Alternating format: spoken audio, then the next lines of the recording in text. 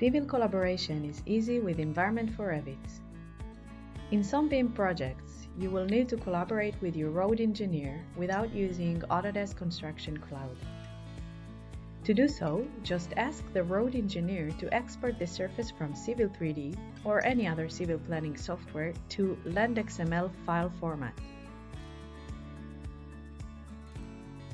Go to your Revit project and make sure you use the same coordinate system as the road engineer. Now go to Environment tab and click on Insert LandXML.